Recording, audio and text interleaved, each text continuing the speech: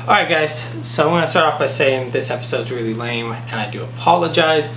I've been trying to put out the best content possible for you guys lately and I feel like this episode is below par. Although this episode was a fail, a lot of important things happened in it kind of, and so I wanted to still show you guys but let you understand, like, sometimes when you work on cars it's just not a good day and just stuff doesn't work out. But that's working on cars, and when it does work out it's awesome and it's really fun and exciting, and then when it doesn't, it sucks.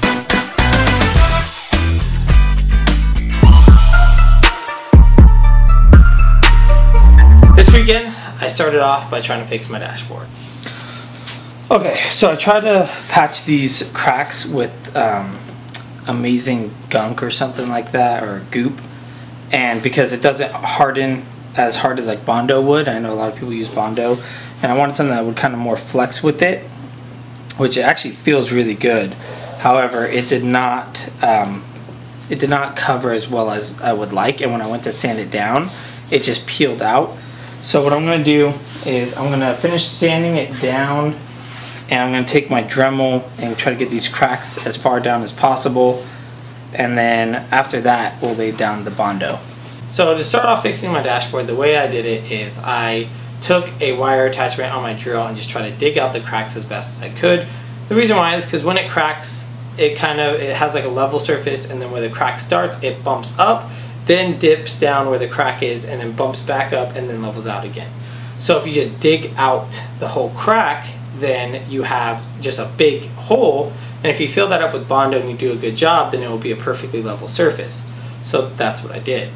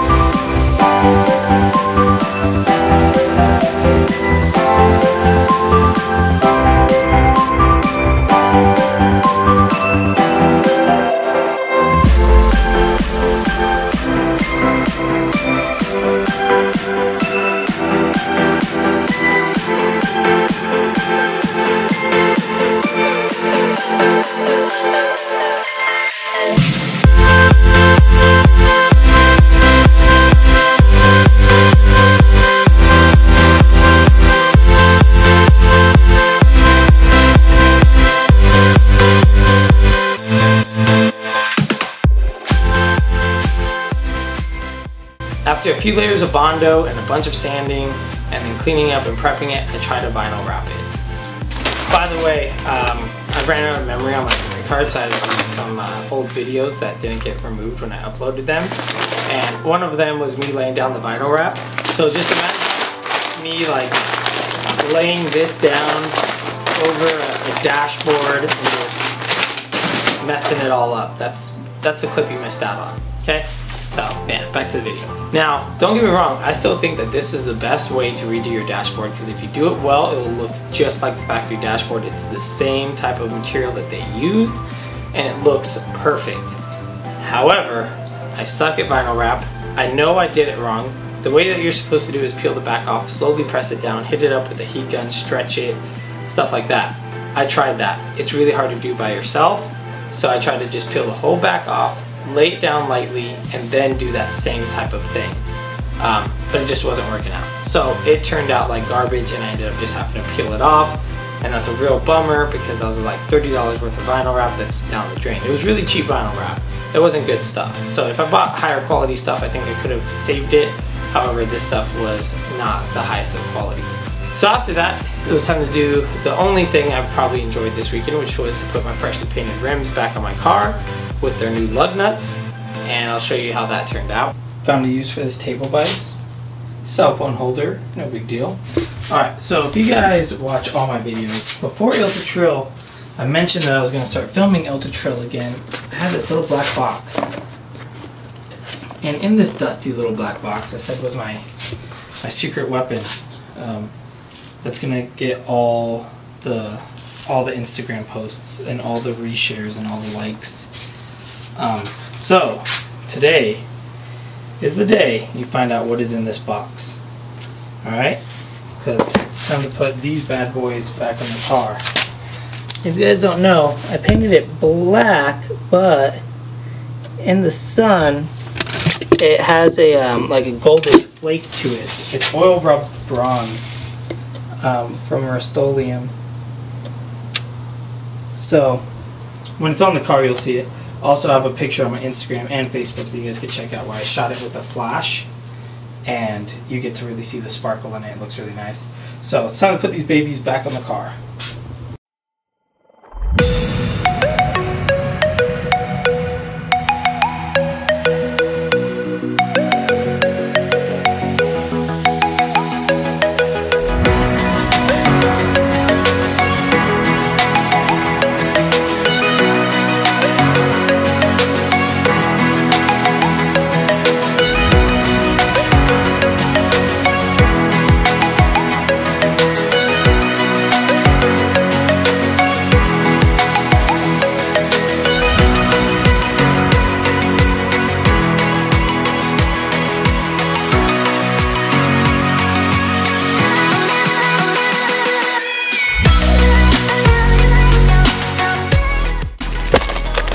So this is my secret weapon. Hope you guys are ready for this. Boom! Neochrome spike lug nuts.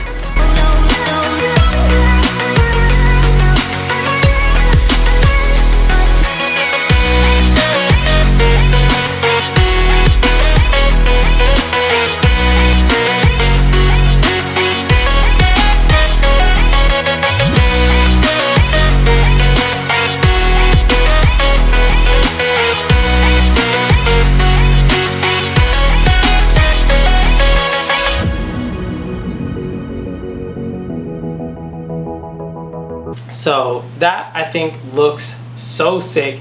I love the new lug nuts. I love the rims. I love the way they turned out. I think they turned out amazing. I love the way the whole car looks with those rims on it. And I know a lot of people are going to hate on the lug nuts, but me personally, I think it looks like a modern day, just a modern day hot rod, and it looks super sick, and I love it. So that's that. I think it looks awesome. It's my car. I do what I want. After I saw the rims painted on the car, I wanted to paint the whole car that color.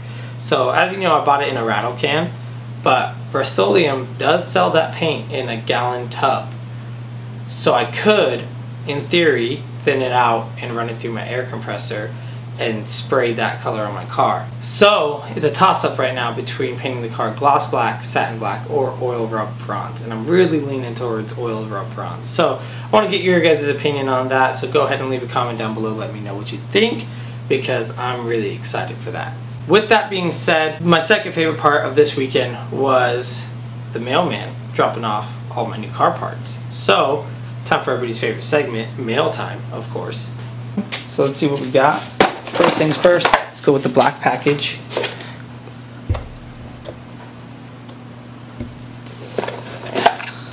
Yes. So we got this nice little postcard. More importantly, our cheap Chinese quick release.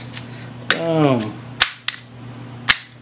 So, for those of you that don't know, my car already has a quick release on it, but it's really annoying. This one's much faster. This one's poorly put together because it's a Chinese ripoff off eBay for, I think, like 10 bucks, something like that. So, yeah, this one's not as good as the one I have, but it's a lot quicker. So, there's that. Next thing we got is my SR20 igniter, which I just ordered like yesterday. So that's really weird that that already came in. And I'm actually missing a package still. I don't know which one I'm missing though. I got both my Chinese things. My damn motor mounts. Those need to come in still. Alright. Next, straight from China, is my Super JDM drifting steering wheel. This thing costs $25 online, and I literally bought it just because it was gold and it was super cheap. I'm gonna get rid of this ricer centerpiece right here, and I might repaint these gold spokes to better match the gold up here in like the alignment thing. So I might be doing that. But I think this, with my new Neo Chrome quick release, is going to look pretty sick. So definitely like it. For the price, I mean, what are you going to do? So this next thing is very important to me. It's my favorite shipment I've gotten out of all of these. It's the most important mod to me. It's the mod I wanted to do to my car since I started watching Fast and the Furious back in the day, and I started playing Need for Speed Underground 2. A lot of people are bringing it back. There's a lot of Instagram dudes that are rocking it. Adam LZ just did it to his car, and that is underglow lights. So hit up Diode Dynamics because they by far have probably the easiest, best to set up lighting kit, and I am so stoked to put these on my car.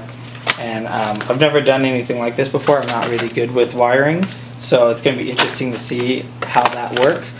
But I'm not going to be putting that on anytime soon because I don't have the battery in or anything like that. I have to do the battery relocation and charge up a battery before I can actually put these on.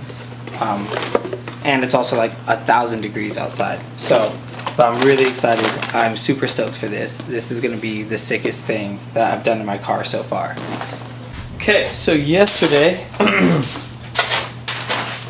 after I recorded our mail time segment, apparently the postman wasn't done delivering stuff, so I got some more stuff in the mail. We got this,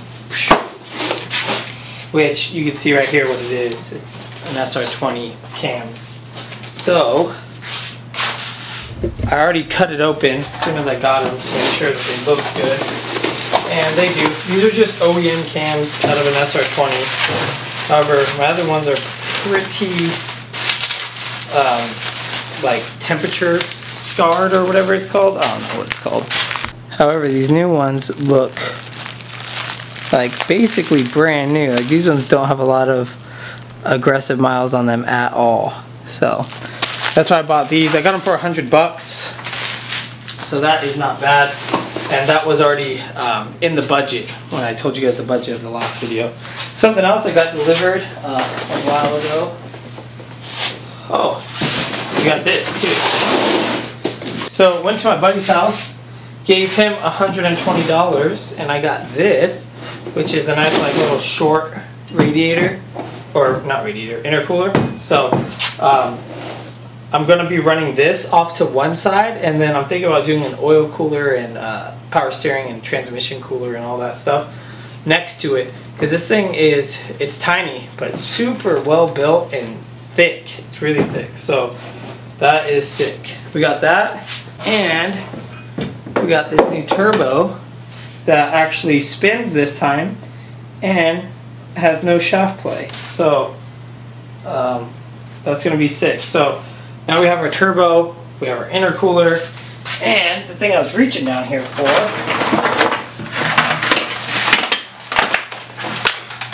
we also got, boom, over fenders. So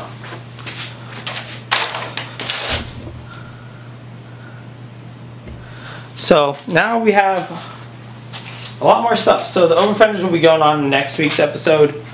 Because I'm going to do a little bit more research before I just start cutting away at my fenders. And plus I have to get out there and adjust the wheels to the height that I want them to stay at, so when I put the over fenders on, I get good looking fitment but also functional fitment as well. So I got to do that still. So these will be going on in next week's episode. I also picked up a clutch. I have a power steering line on its way. Motor mounts are on its way. I got my coil packs on the way. Got a boost gauge on the way. Now, we do have a ton of parts in the garage that need to go onto the car. So, the way that the next couple weeks are going to work out is my episodes may be late. They may not be every single week. And the reason why is I have a lot to do. And in my personal life, I'm switching job positions. So I'm working, this next week I'm working 7 days straight.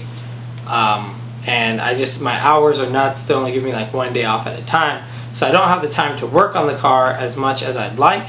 And I have a lot of stuff to do to the car. So in the next episode, my goal is to have the entire car back together, minus the motor and the rebuild and all that. So I want to have all the interior components back in the car, including the dashboard, hopefully. I want to have all my new like steering wheels, my new shift knob, all that stuff on the car. Well, not the shift knob because I don't have the transmission in, but my steering wheel and all that stuff back in the car. I want to have all these spare tires out of my garage. I want to have my over fenders on the car. I want to have the car lowered and sitting the way that I want it to look, and I want all that stuff wrapped up because I now have everything I need to do the rebuild on the motor, and I want to get that started and get that finished because that is the heart of this build, and it needs to be done because I got a lot of parts with limited warranties or no warranties, and I need to know if they all work. So I need to get this motor rebuilt so I can plug it all in and pray to God that everything works out fine and it starts right up. So that's how the channel is going to look for the next couple weeks. Is I may not have a video, or I might have like a non-Ultra Trill video. And the Ultra Trill videos may not be every single week, but the only reason why is because I'm trying to bring you guys the best content available and no more videos like this one where it's just a disappointment. So next video, we're wrapping up the car. We're getting that back to where all the stuff's out of my garage and back into the car. The week after that, we are starting the rebuild on the motor, and I'm super excited. So again, I am so sorry to you guys for this video. I know it was a huge letdown, and if you still did watch this video and stuck around to the end, let me know down below, and I really do appreciate it. You guys are the best subscribers I could ever ask for. The support has been killing it lately. You guys are the best. And yeah, just keep hitting like, subscribing, liking my Facebook, Instagram, Twitter, all that stuff. If you want, you can buy one of my t-shirts. This is one of my like throwaway t-shirts from my other company.